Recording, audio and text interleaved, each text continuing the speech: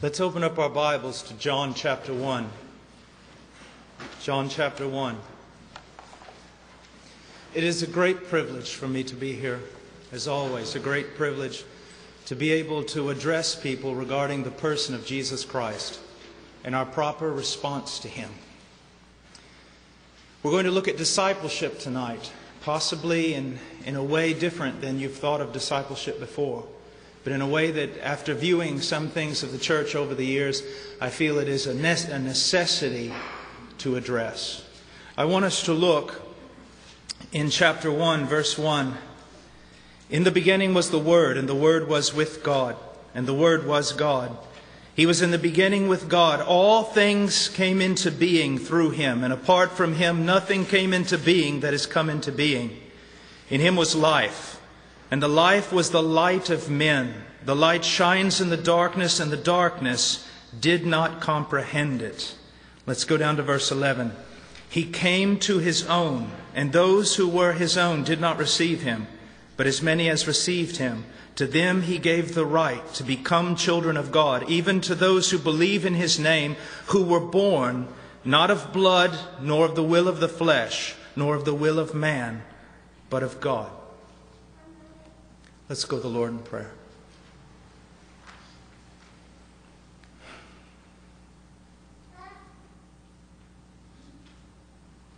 Father,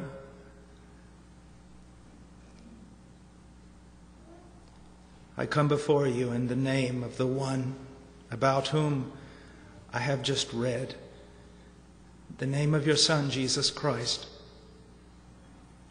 And Father, I praise you for Him and ascribe unto Him glory and honor and power and riches and wealth, worship and praise.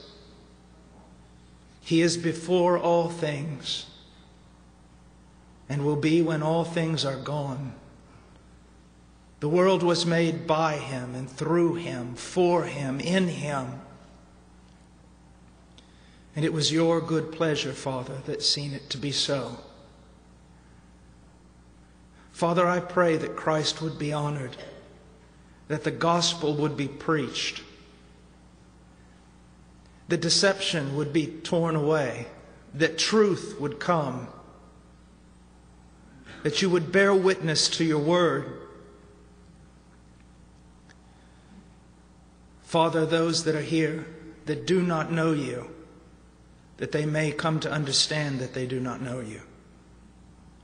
And that those who do know you would be affirmed in their faith. Father, all these things that I have asked you are great and mighty things and beyond the reach of the arm of the flesh. Men can accomplish nothing in a kingdom that is spiritual. I pray, Lord, that the Holy Spirit would accomplish a work here tonight, that He would give birth, that He would convict of sin and righteousness and judgment, that He would strip away like old paint from a block of wood, that He would strip away the apathy, the heresy, the false teaching that creates sleepers instead of vibrant, living children of God. Father, please help us. Pour out your Spirit. Strengthen us. Give us wisdom. Or leave us bare and cause men to see that men are just dust, that there are no great men of God, only weak and sinful and pitiful men of a great and a merciful God. Either way, Father, get glory for yourself. Get glory for yourself, O God. In Jesus' name, amen. Speaking primarily, of course, to young people tonight, but knowing that I'm speaking to everyone, many things of great importance ought to be said. First of all, you are a product of your culture. There's no way of escaping it. You were born and raised in a certain time in this world. You were born and raised in a certain place. You were born and raised and brought up in a certain type of Christianity. You are contemporary. And you are greatly influenced by all that is around you. Just look at your glasses, your clothing, your hairstyle. Everything about you demonstrates that you are a child of your culture. Well, that goes farther than just the physical. You are also a child of your spiritual culture. A time of postmodernism, a time when everything is relative, when there are not many standards, when man seems to be the center of all things, not only in the world, but in the so-called church, and that everything that is done for you. You are raised in a Christian culture that takes the gospel of Jesus Christ and reduces it down to a few little spiritual laws that if you accept them, you are mightily welcomed into the kingdom.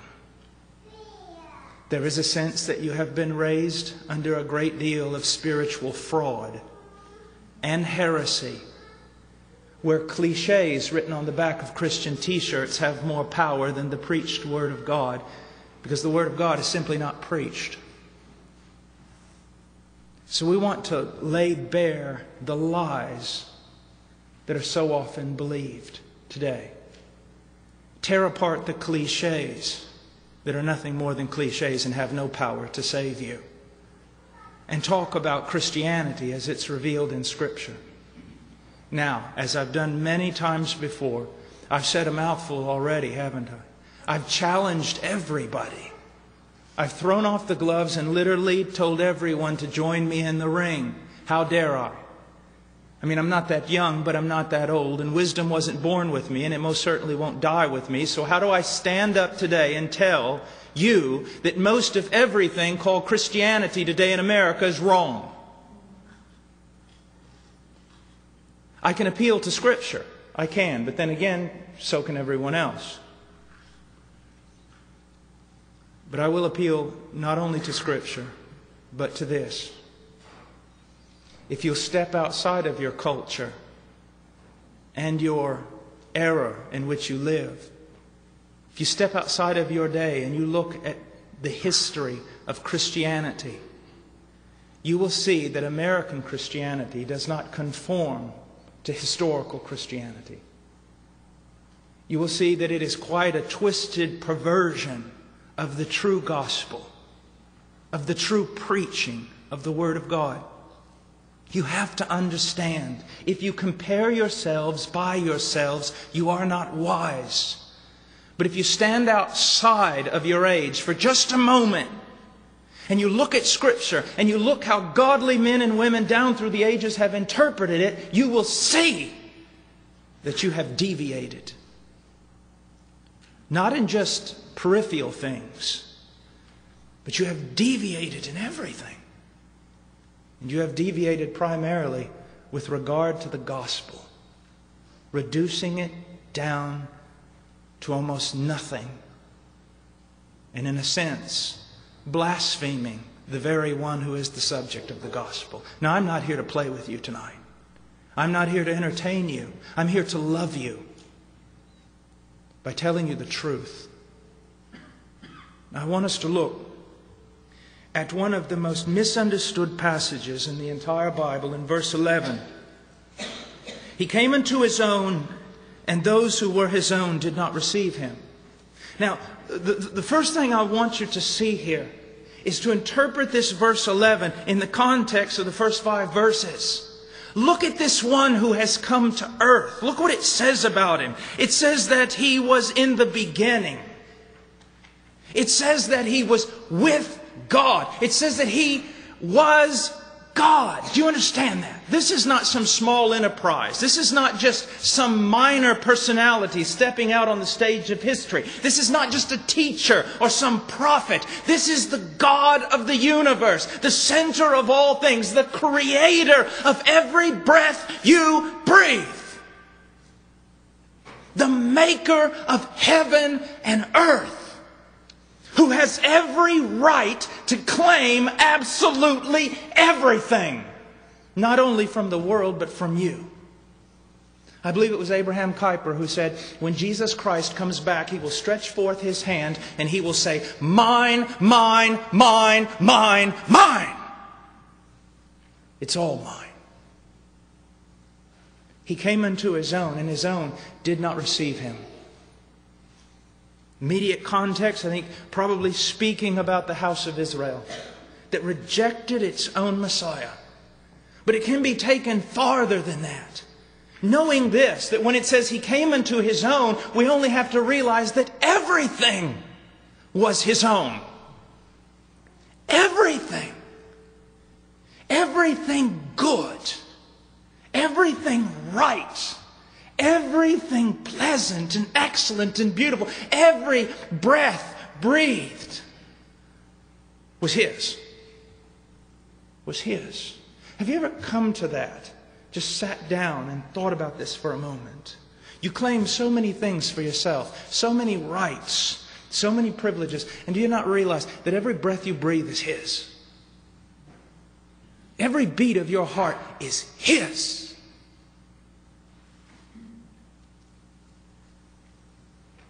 He came unto His own, and His own did not receive Him. Then it goes on, but as many as received Him, to them He gave the right to become children of God, even to those who believe in His name. Now, to receive Him. This seems almost, in the first chapter of John, that we've reached an impossibility. I mean, this almost seems like an absurdity. Because he starts out in verse 1 saying that this one who came is God. He was in the beginning with God. It says that all things came into being through Him, and apart from Him, nothing came into being that has come into being. In Him was life, the very essence of life. And this life was the light of men. And now you're going to receive that? You are told to receive that? That's like trying to force all the oceans of the world into a thimble. Especially in the modern clichéic language of you need to receive Him into your heart. Or not just into the heart, into your heart of hearts. I'm sorry, I'm here to tell you tonight He won't fit. Now what is twisted about all this? Now young people, listen to me.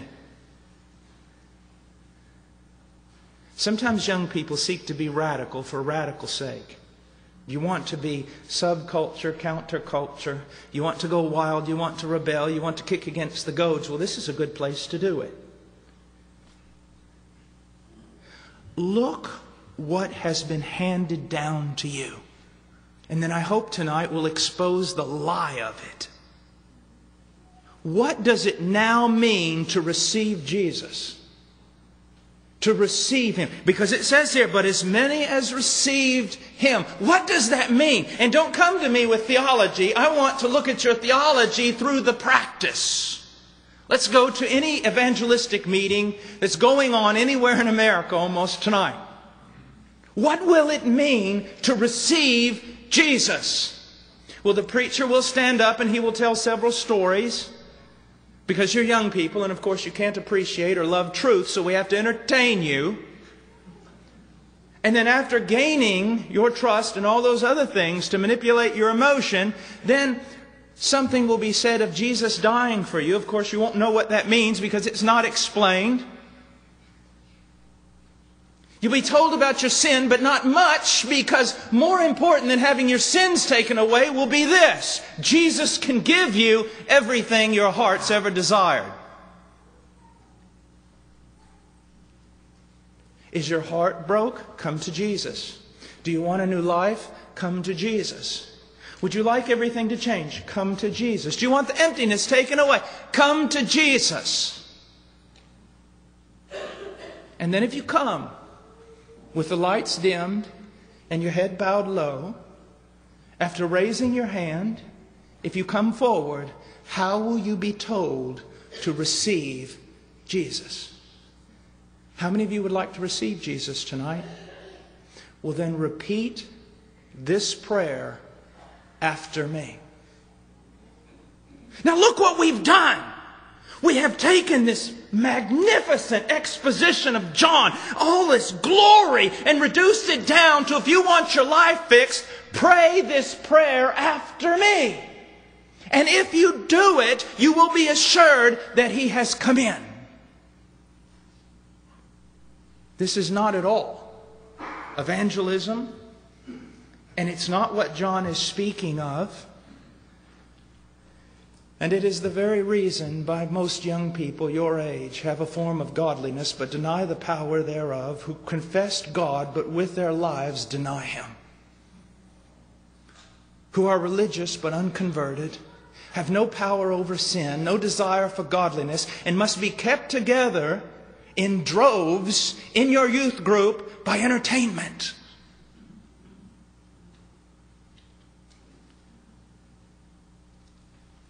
Now let's look at this passage.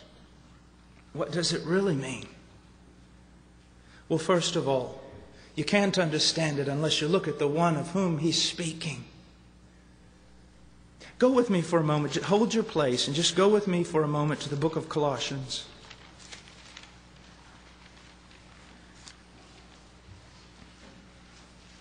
Chapter 1, verse 15. I want you to look at the centrality of Christ, and the sense in which we say that the universe is Christocentric, that everything revolves around Him, that it was the Father's good pleasure to do everything He's ever done through His Son, and to exalt His Son, and give His Son a name that is above every name. It is to understand that this universe was not built for you, it was built for Him. Everything for Him. It says in verse 16, for by Him all things were created, both in the heavens and on the earth. By Him. Everything. Every star. Every grain of sand. Every drop of water melting off the glacier. It was created by Him. Every angel. Every being whose glory we cannot comprehend, and if we could comprehend, we could not describe with human language. Every creature in heaven was made for only one reason. For Him, the one you call Jesus. Do you see that? Everything for Him. Visible and invisible. And not just minor creatures. Thrones, dominions, rulers, and authorities. Whatever in heaven and on earth that was granted authority under Him and for Him, for His glory, for His service, for His good pleasure. He is before all things, and in Him all things hold together. This is the one. What I want you to see tonight is that Christianity has somehow twisted all of this to make Christianity about you. Let me give you an example from modern day preaching. I've heard this so many times. A preacher will evangelize people by saying this: you've got a good life. You've got a wonderful life. You've got a wonderful wife and children, and you have a nice home and a good job. You just lack one little thing. You need Jesus to make your life complete. That is as close to blasphemy as blasphemy can be. What you need to understand is that apart from Jesus Christ, everything in your life is absolutely absurd. Here in Colossians, when it says that all things were created by Him, it can also be translated, all things were created in Him. And what you need to see is that Christ is absolutely everything. And outside of Him, in the mind of God, there's nothing. Outside of Christ, everything is absurd and vain. Smoke and mirrors. Wrong!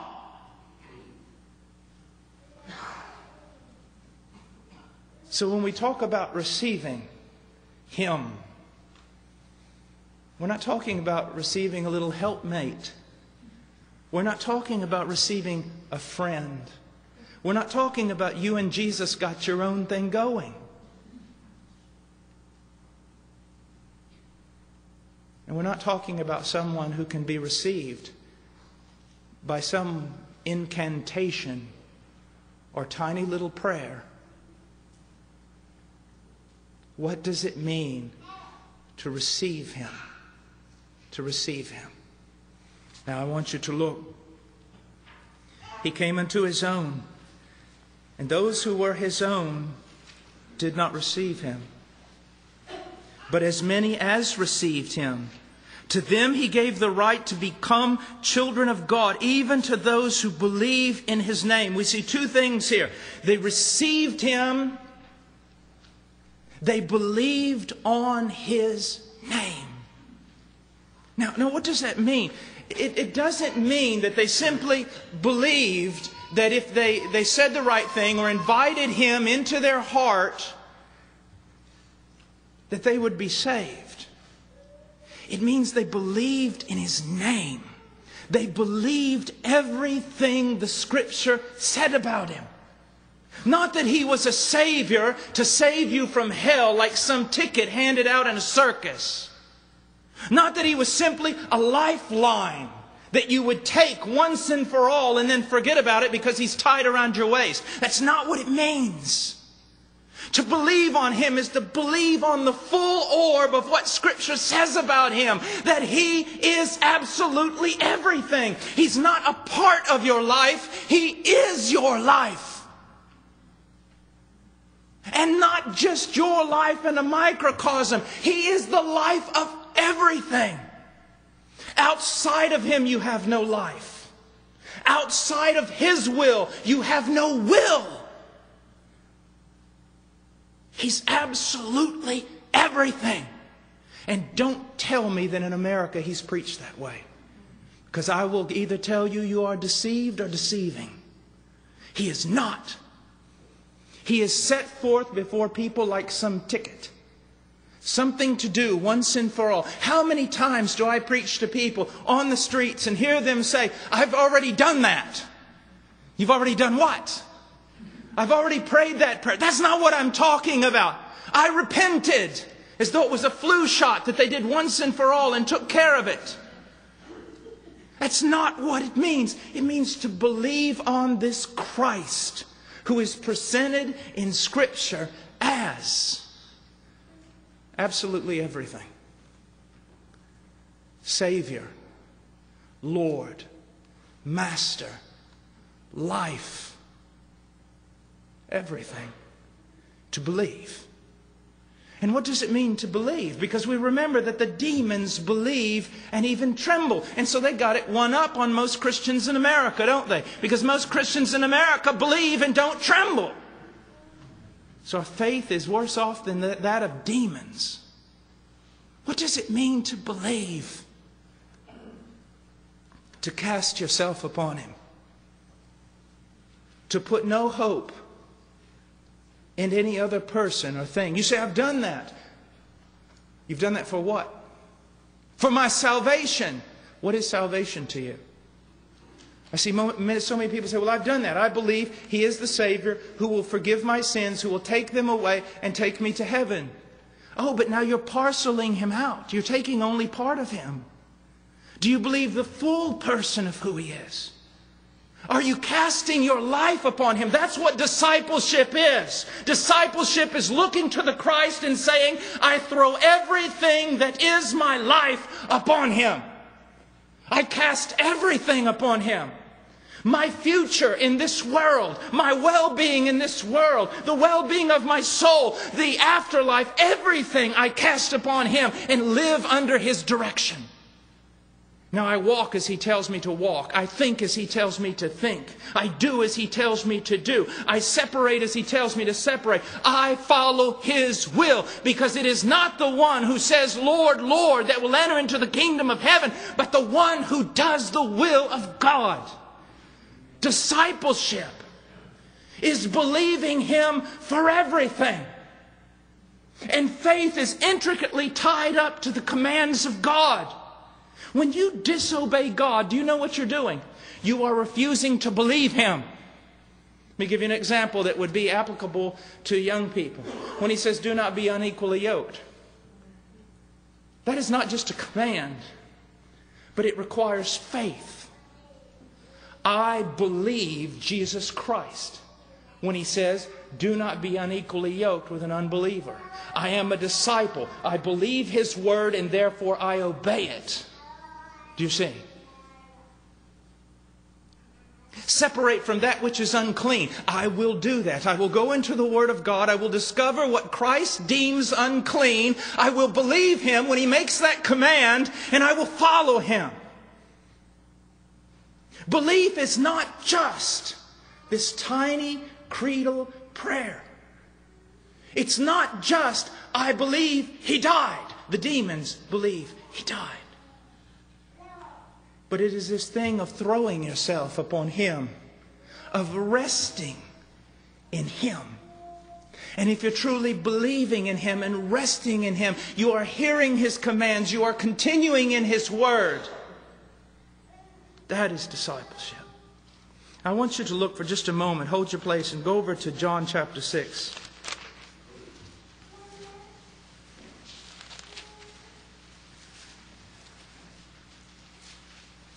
Jesus said in verse 51, I am the bread that came down out of heaven. If anyone eats of this bread, he will live forever. And the bread also which I give him for the life of the world is my flesh. Then the Jews began to argue with one another, saying, how can this man give us his flesh to eat? And Jesus said, truly, truly, I say to you, unless you eat the flesh of the Son of Man and drink His blood, you have no life in yourselves. What does it mean to receive Jesus Christ? It means literally that He becomes the very sustenance of your life. You feed upon Him. He is your strength. He is your confidence. He is your nutrition. It is a daily communion with Him, feeding upon Him, walking upon Him, receiving, walking with Him, receiving Him. It is not a little prayer that you prayed one time in your life and you got the job done. Now let me ask you a question. Well, before I do, let's go to the book of Revelation just quickly. Hold your place, but go to Revelation 3:20. I want to show you something. Behold, I stand at the door and knock. If anyone hears my voice and opens the door, I will come into him and will dine with him, and he with me. Now, is it not true this verse is used as much as any verse in the Bible in evangelism? The sinner will open up his heart and ask Jesus to come in. And it's usually used with John chapter 1, verse 12. There's a problem.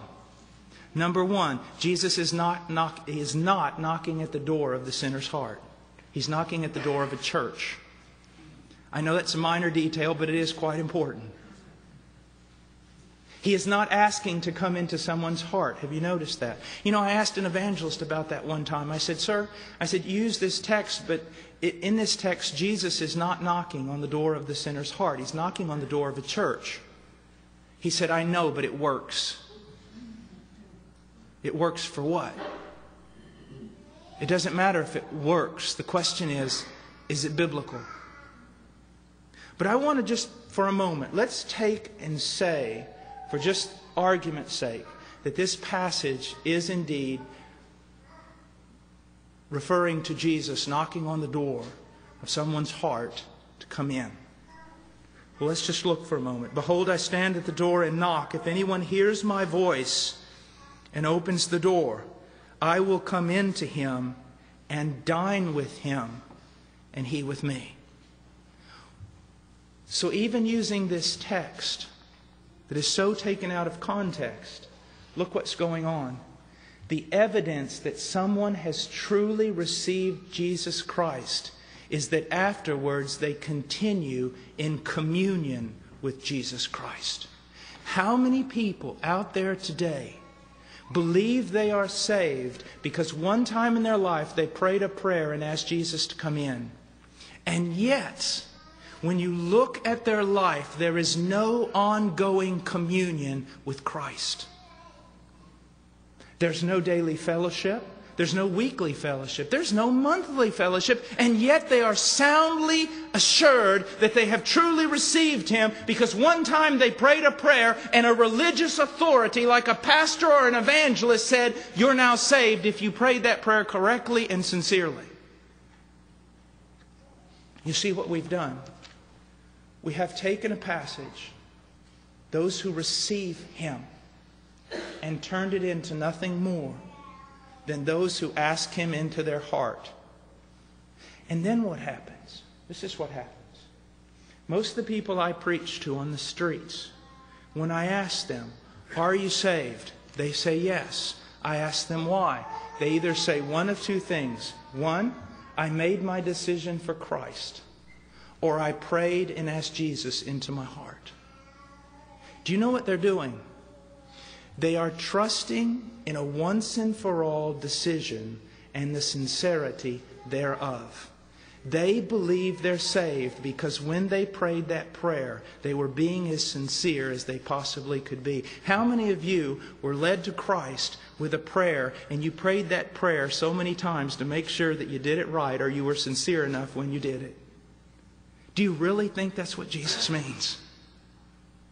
I can remember at the University of Texas, one day after hearing the gospel for a couple of weeks, I'm standing in the copy room at the undergraduate library. And all of a sudden, this girl came up to me and asked me to a party. And I said, "No, I'm not going." And all my friends were listening to me. And she goes, "Well, why?" And I was a drunkard. I was as wild as you could be. And all of a sudden, something just went. I said, "I'm not going because I'm a Christian now and I'm going to follow Jesus Christ." And when I saw the look on my friend's face, they were in shock. They were looking at me like this.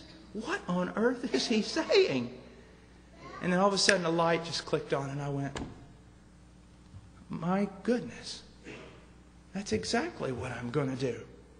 Jesus is the Son of God. He died for me. I'm going to follow Him. And for the next few, I'm preaching on the streets the next day, just witnessing to people, joy unspeakable. And then some guy came up to me and goes, "When did you pray that prayer?" I said, "What prayer?" "When did you ask Jesus to come into your heart?" I said, I don't know what you're talking about. And then he led me through the prayer. And then for the next 3 months of my life, I'm praying that prayer over. "Lord, if I didn't say it right last night, if I wasn't sincere last night," and some of you are laughing because you've done the same thing. Do you honestly think that's what it means to receive Jesus? To pray a prayer right? Are you going to base your eternal destiny on your sincerity in praying a prayer and asking Jesus to come in? Is that what it means to receive Jesus? No. What does it mean? It means that you hear the gospel of Jesus Christ. That Christ, the perfect God, became perfect man. And He walked on this earth fulfilling the law. And then He goes to that tree according to the plan of God. And on that tree He bore your sin. And then as He bore your sin, He suffered all the punishment, all the divine wrath of God in your place. And when He cried out, "It is finished," He meant He paid it in full. And He rose again on the third day, and He has been exalted to the right hand of the Father. And now whoever believes in Him will not be disappointed. Whoever believes in Him will be saved. Whoever receives Him. You say, "Well, you've told us what it means, what it doesn't mean to receive Him." What does it mean to receive Him? Look in let's go back to John 1. Look in verse 13. Who receives Him? Who believes in Him? Those who were born not of blood, nor of the will of flesh, nor of the will of man, but of God. You see here, listen to me. The Bible teaches that all men are born in sin. You've heard that. The Bible teaches that all men are spiritually dead. The Bible speaks many times, Jesus saying, you cannot come to me. You will not come to me because your deeds are evil. Men are spiritually dead. You can preach the gospel to them all day long. You can manipulate them. You can lower the music, lower the lights. You can tell them stories about their grandmother in heaven weeping because they're still unconverted. You can do everything, but you cannot raise the dead with such manipulation. What has to happen? Salvation is a work of the Spirit of God. That when the gospel is preached and the Spirit of God is working in your heart, what happens? He makes you alive. He illumines your mind. You begin to see things in a way you've never seen them before. Has that happened to you? Has the Spirit of God so worked in your life that He began to change everything about the way you think? After all, repentance, in its beginning, is to change the way you think. A person like myself who loved sin, who loved vice, all of a sudden, through the preaching of the gospel, a light is dawning. This is horrible, what I'm doing. I'm guilty. I'm a wretch. This is dangerous. There's judgment, there's condemnation, there's wrath, and I deserve it all. God is just in judging me. But then there's more light, and it shines upon the face of Christ. There is a Savior. I cannot save myself, but there is a Savior. It is Christ. He died. He rose again. He did it for me. Could it be for me? And then in desperation, throwing yourself upon Christ, believing Him. But then here's the kicker. How do you know you believe? How do you know you've received Him? How do you know that when you cried out to Him and said, "Oh God, save me," that He actually did? Because we all know countless people who've cried out to God, and yet there seems to be nothing. How do you know that you are truly a disciple? Well, let's go on from here to John chapter 8.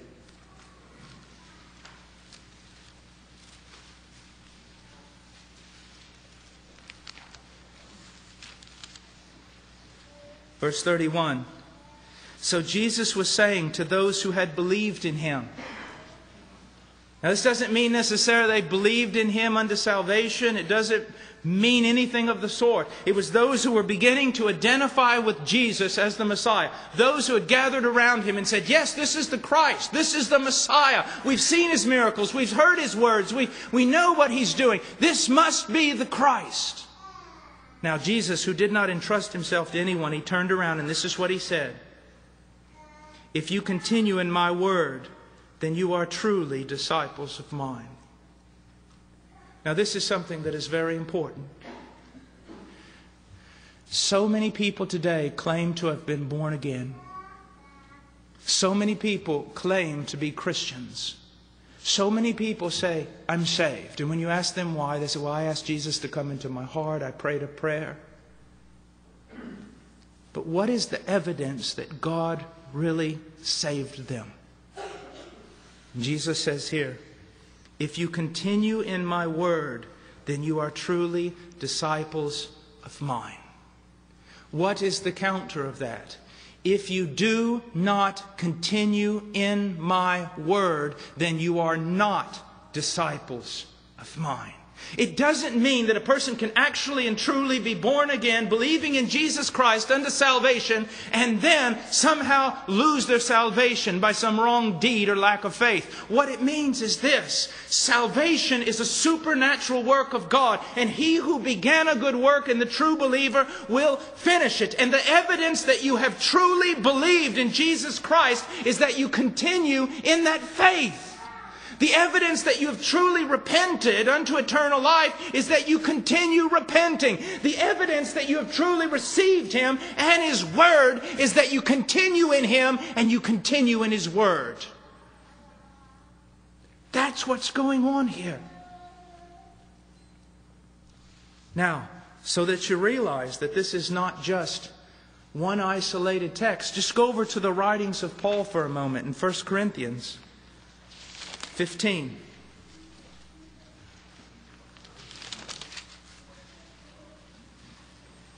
He says in verse 1, "Now I make known to you, brethren, the gospel which I preached to you, which also you received, in which also you stand, by which also you are saved." So how are we saved? By the gospel of Jesus Christ and by believing the gospel of Jesus Christ. But this is the evidence. He said, by which also you are saved, if you hold fast the word which I preached to you. Now what is he saying? Is he saying that someone can truly believe unto salvation and fall away and be reprobate and lost forever? No, that's not what he's saying. What he's saying is this: the evidence that you have truly believed unto eternal life and that you are saved is that you continue holding fast to the words of Christ and the words of Christ revealed through the apostles. I had a man write me several months ago, I guess almost a year ago, famous evangelist. And he said, "Mr. Washer, I just want you to know that last night 22 people were miraculously saved," or he said something a little bit different, like entered into glory or became part of the family of God or something, through that little prayer that you're always talking bad about.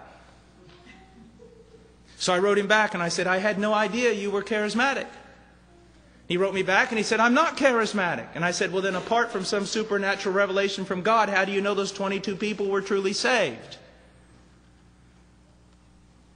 I said, "Sir, the Bible teaches that the moment a person repents and believes, they are saved.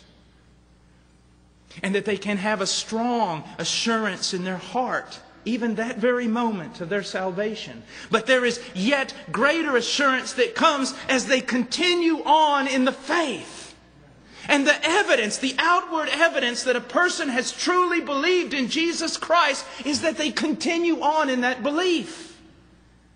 The evidence that someone has truly received the Word of Christ, as in John 8, he says here, they continue in His Word and prove themselves to be disciples. Let me ask you a question. Since your conversion, do you have a new relationship with the Word of Christ? Do you? I'm not talking about going to church or youth group or Christian music. I'm not talking just about reading Scripture either, or Scripture memory. I'm talking about something much deeper, because look what he says. "If you continue in my word, then you are truly disciples of mine, and you will know the truth, and the truth will make you free." He's talking about if you're truly disciples, you will enter into a relationship with the Word of God that will result in sanctification. It will result in life changes. You will grow in holiness. And the writer of Hebrews says, without holiness, no one will see the Lord. It doesn't mean that you work yourself into a state of holiness so to be saved. It means that if you have truly been saved, He who saved you will begin to work in your life through the Word of God, sanctifying you, changing you, conforming you to the image of Christ, and making you more holy. And so do you have this kind of relationship with the Word? You claim to be Christian. Maybe your pastor calls you Christian. Maybe your mother and father call you Christian. Maybe the other people in your youth group call you Christian. But let me ask you a question. According to what Jesus is teaching here, would He call you Christian? "Oh Lord, Lord." He would say, "Do you continue in my word? so as to know the truth and to be set free more and more from the power of sin?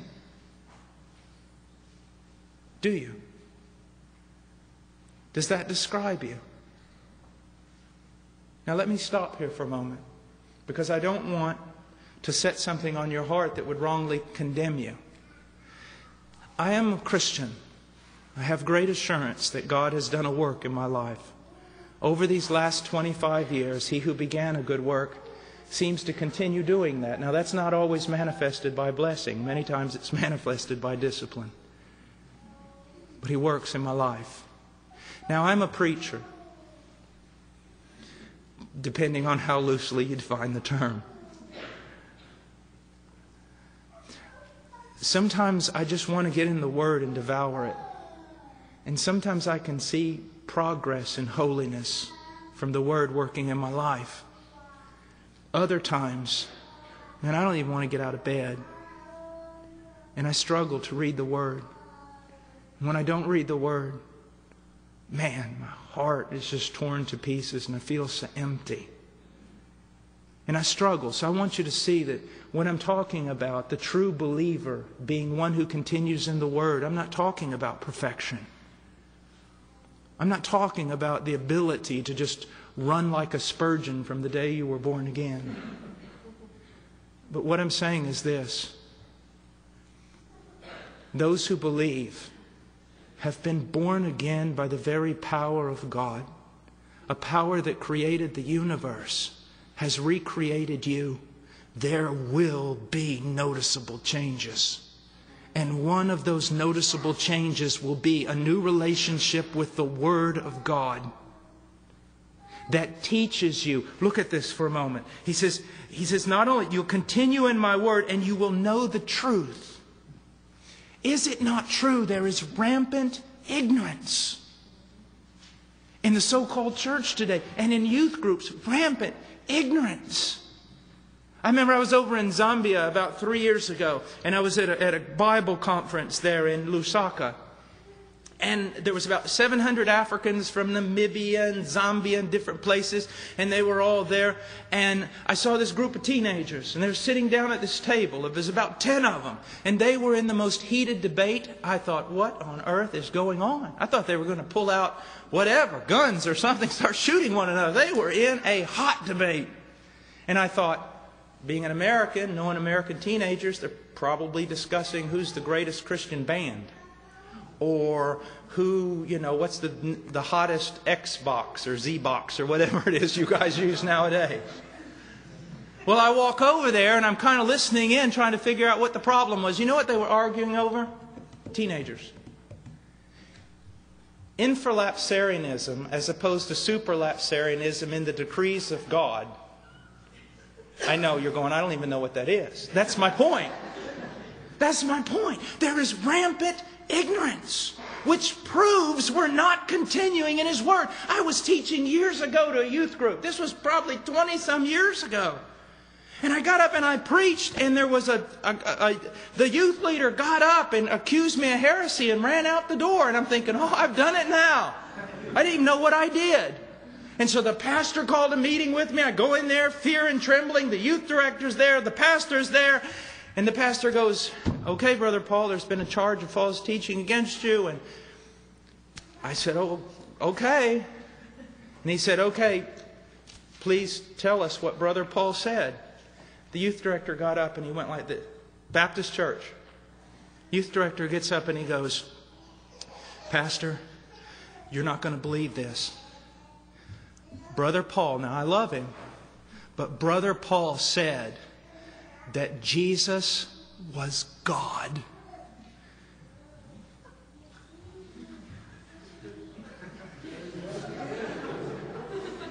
And the pastor goes, He is God.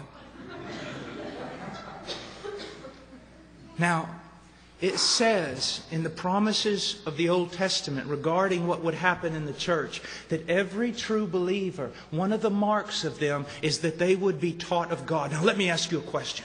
Is there any evidence in your life that God is teaching you? and that God is teaching you through His Word, not just in some Bible study on Friday night, but God is teaching you in His Word. He's teaching you about Him, and in that truth that you are not only learning, but walking in, you are being set free from the power of sin. You say, I don't have a clue what you're talking about. That's just my point. Look at what we've done. Just look. Isn't there a reason why Jesus in His spectacular Christian manifesto, the Sermon on the Mount, stands up and warns His disciples? You, my disciples, many of you will come before me on that day and say, Lord, Lord. And I say, depart from me, I never knew you. He wasn't talking to the world. He was talking to those who said they believed on His name. And that's why He's given these countless warnings. He said, you are true believers. You do have eternal life. And one of the evidences will be, if you do, is that you will continue in my word. Are you? I beg you to scrutinize your life tonight. To ask yourself, has my relationship with the Word of God changed? Is God teaching me through the Word? Do I have a desire for the Word? And am I growing in holiness? Can I see any progress? It's a great question, isn't it? Is there any evidence? I want you to think about this. The other night, our man who works in music in the church, he was teaching a group of people, and my wife was in the group. And someone mentioned the song, "The Little Lord Jesus Lies Sleeping in the Hay," or whatever that song is. And the music man, he wanted to make a point. He goes, little, has anyone ever read the Bible? We ought to say, the massive Lord Jesus.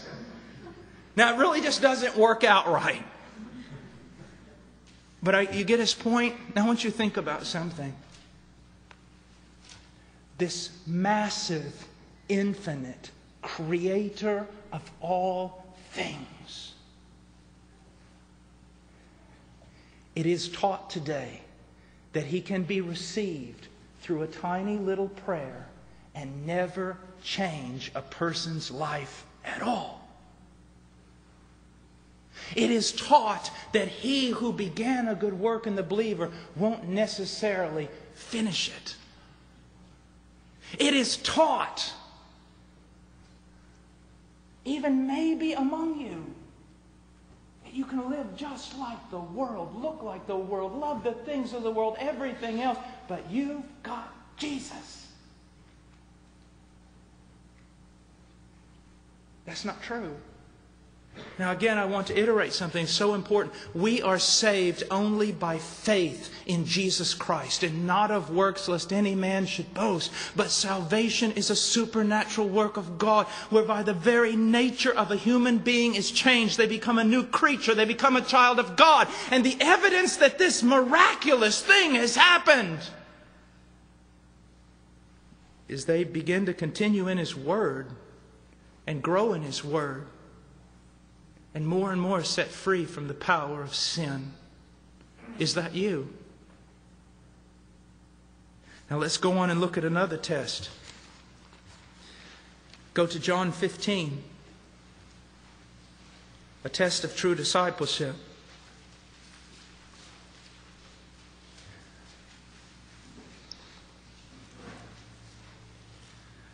Verse 1, I am the true vine, and my Father the vine dresser. Every branch in me that does not bear fruit, He takes away.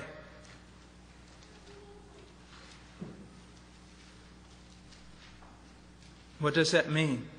Verse 6, if anyone does not abide in me, he is thrown away as a branch and dries up, and they gather them and cast them into the fire, and they are burned. Matthew 7 agrees with this teaching. Do you see what he's saying? Someone who pretends to be a branch. Someone who considers himself a branch. Someone who tells the world he is a branch. Someone who's been told by religious authorities that he is a branch. But he bears no fruit. He will be taken away by the Father and he will be burned. That's what it's saying. It's not saying that everyone who prays that prayer is going to heaven. It says everyone who doesn't bear fruit is damned. Why? Because we're saved by fruit keeping? No. Because fruit bearing? No. Because fruit bearing is the evidence of truly having believed unto salvation. Do you bear fruit? Do you? Because he says in verse 8, my Father is glorified by this, that you bear much fruit and so prove to be my disciples. Do you bear fruit? Look what he's saying. Look at this verse. My Father is glorified by this, that you bear much fruit and so, in this way, how? In bearing fruit, you prove to be my disciples. That's the same thing he's teaching. What? A tree is known by its fruit. By its fruit. By its fruit. I go into Baptist churches and other churches, Lutheran churches, all sorts of evangelical churches, and I come into contact with young people who have been so deceived. They bear no fruit, yet they're assured of their salvation, as sure can be. They're never pruned by the Father. There's no evidence of God working in their life. They can flagrantly be involved in sin and have no conviction of sin and then participate in the youth group on Sunday morning with no problem whatsoever. And they're still assured that they are truly born again. That is not true. Jesus said, by your fruit you prove to be my disciples. And then he goes, in verse 16, you did not choose me, but I chose you and appointed you that you would go and bear fruit and that your fruit would remain and that whatever you ask of the Father in my name, He may give to you. How can we be assured that the true Christian will always bear fruit? First of all, because salvation is a work of God. That true disciple did not choose Jesus so much as Jesus chose him. And not only chose him, but appointed him, predestined him, ordained him to do what? To go and bear fruit. And that's what it says in Ephesians chapter 2. We are His workmanship. He has created for every believer good deeds that he will walk in, that he will do. You see, here's what I want you to see. Salvation is more about God than it is about you. It's more about God's reputation and God's glory than anything else. God is demonstrating something in the land, that He is powerful to save, and that everyone He truly saves, He will truly transform. He is demonstrating His power by what He does in the life of every believer. That's why it's absolutely absurd to think that a man can truly be saved and then live in a constant state of carnality. It's absolutely absurd. Because it's saying that God, who had the power to begin the work, does not have the power to finish it. And that's not true. So what is one of the great evidences that a person is truly converted? They will bear fruit. They will bear fruit. Now let me ask you a question. Do you bear fruit? Let me ask you a question. Do you bear secret fruit? Hidden fruit? What do I mean by that? Not that it's hidden from the world, but that when it's fruit that flows forth from your character and not from your circumstance. It's when you are alone and no one's with you. Do you bear fruit? Are you only religious in your youth group? On the days of your church gatherings? When you're alone at school? When you're a long way from the religious? Do you bear fruit? Do you walk in holiness? Do you desire God? Can the fruit of the Spirit, according to the book of Galatians, be seen in your life? Is there any evidence, other than the fact you claim to be a Christian, is there any evidence that you truly are? Look at the sovereignty of God here. You did not choose me, but I chose you and appointed you that you would go and bear fruit. He's saying, I want you to know something. You are my work. You are my branch. You reflect my power. You are the instrument I will use to gain glory for myself. I will do a work in you. And not only will I be working in you, the Father will be working in you. For those of you who are truly my disciples and bear fruit, the Father will prune you and cut you and discipline you and do everything that is absolutely necessary so that you bear more fruit. If you can run wild like a dog off a leash, if you can live in the world and play religious on Sunday and Saturday nights when there's a youth group, if there's no evidence of God disciplining you and convicting you of sin and trying you and testing you and working in you, then be afraid. Be very afraid. For He has said that everyone who bears fruit, the Father will prune. And everyone who does not bear fruit, the Father will take away in judgment. How many of you tonight would be taken away in judgment? Regardless of your confession, regardless of what you say with your mouth, there's no fruit. Now, let's go to one more test. John 13.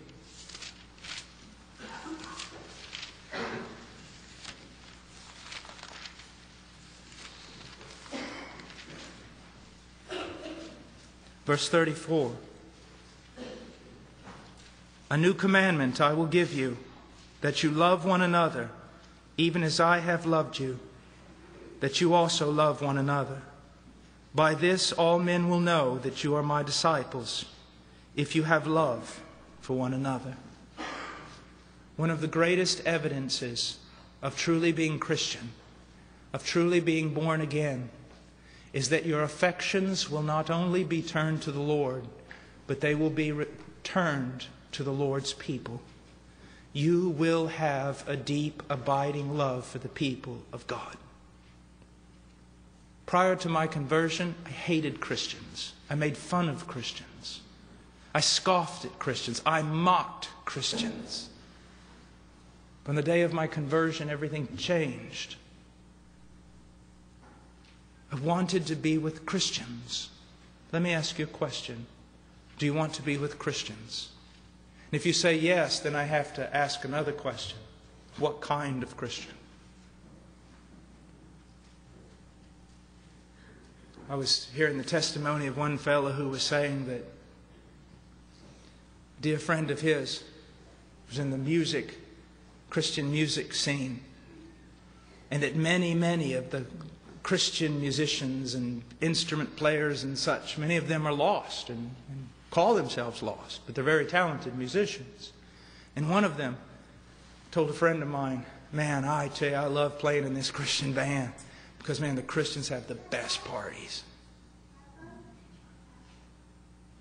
But at the same time, I mean, you see the same thing, don't you, around you.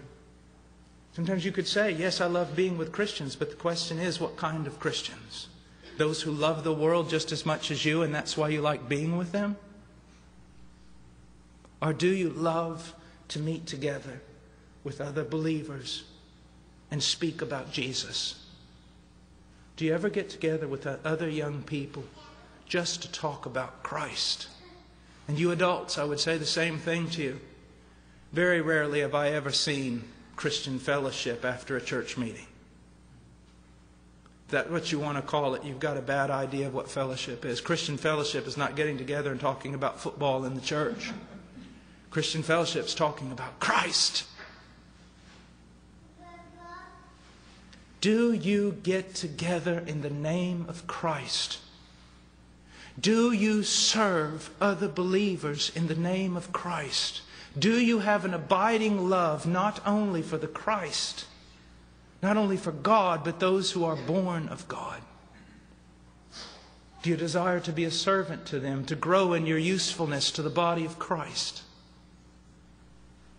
Let me give you an example. You know the passage in Matthew 25, the judgment of the sheep and the goats. And that passage where he says, I was in prison, you didn't visit me. I was hungry, and you didn't feed me. I was naked, and you didn't clothe me. And you know what's so sad? That passage is now taken as the basis for why we ought to have prison ministries and why we ought to feed the poor and clothe naked people. Well, I believe we ought to feed the poor and clothe naked people and have prison ministries, but that is not what Jesus is teaching at all. Not at all. He's not saying I was a pedophile in prison and you didn't visit me. That's not what He's teaching. What is He teaching? In countries where I have been, when you are thrown into a prison, you will die there. If someone doesn't bring you food, clothing, medicine from the outside, it's not provided in the prison. So the idea here is this. Someone in the congregation, maybe a couple of brothers or a leader, is captured, persecuted, thrown in prison for the cause of Christ.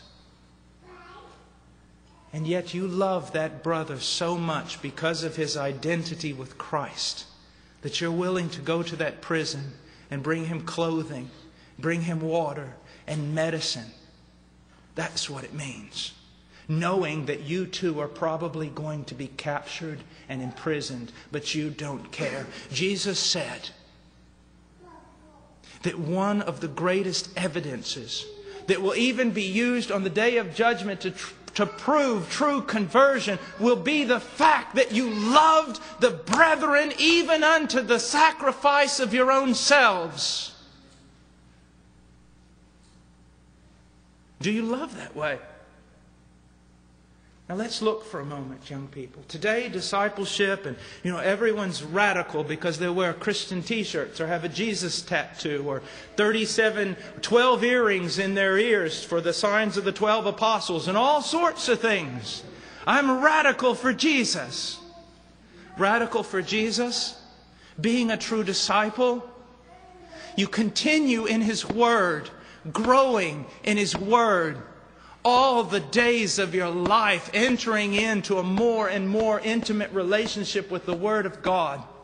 And in entering into that greater and greater relationship to the Word of God, you are knowing more and more about Him. And in your knowledge of Him, it is not only intellectual, but it is practical. And as you know Him, you are gaining greater and greater strength against the power of sin. You are growing in sanctification. You are becoming more like Christ over the years of your life.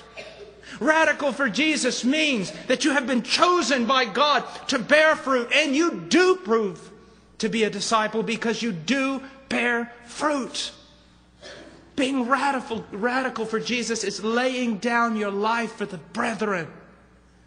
Loving and learning to love. As a matter of fact, I can tell you this.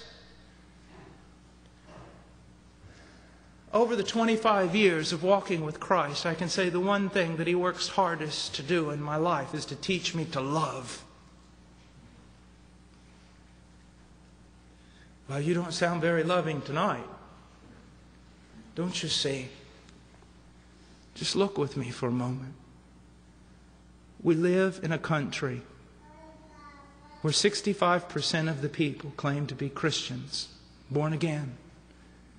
We kill how many babies a day? 4,000?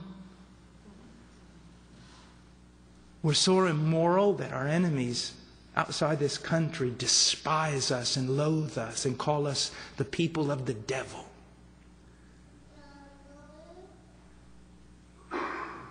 When someone dares to investigate the claim of someone who has just said, I am a believer in Jesus, and starts to ask them exploratory questions, they answer with things like, I prayed that prayer. I asked Him to come into my heart. What's the big deal? How much preaching have you heard on this one question? How do you know that you are truly Christian?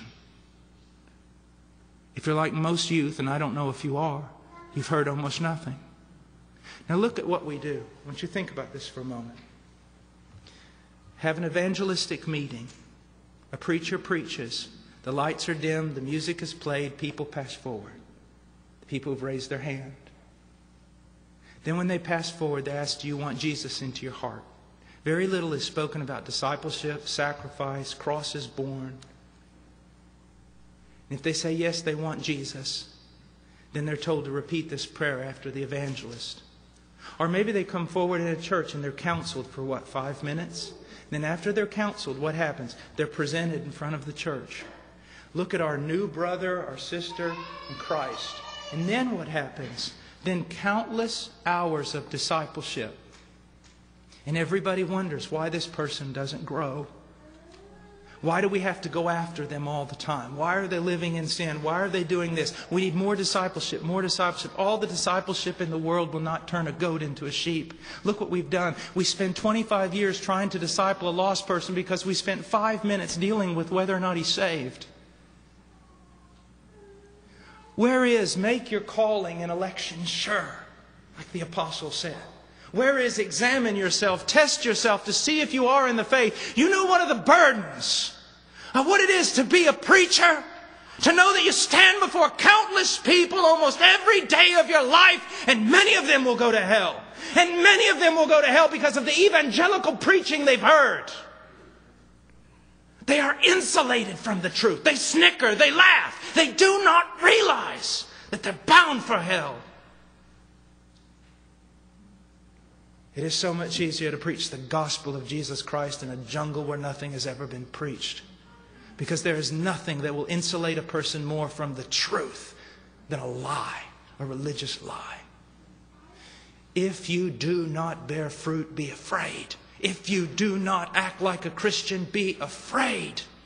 If you have a form of godliness, but your life denies everything about God, be afraid. If you are required, it is required that you have entertainment and all sorts of things in your youth groups in order to keep you there, be afraid. If you do not love the Word of God, be afraid. I plead with you, don't leave this place tonight. I won't meet with you for 5 minutes and then go to Denny's. We'll sit here all night if necessary. We will pray. We will cry out to God. We will go through Scripture. But don't walk through that door unless the Scriptures affirm that God has truly done a work in your life. Truly done a work in your life. Now some of you may be saying, Brother Paul, I struggle with sin. The Word of God, sometimes my heart is so dull to it.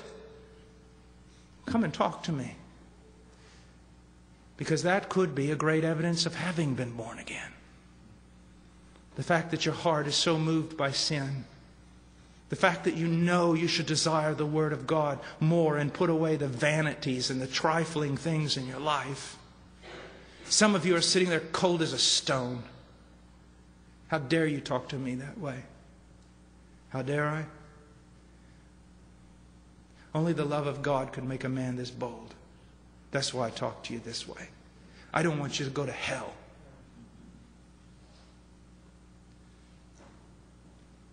Do you see? Countless people sitting all over America believe they're saved because one time they prayed a prayer and asked Jesus into their heart. Some of them actually did get saved. And the evidence of it is they're bearing fruit and growing.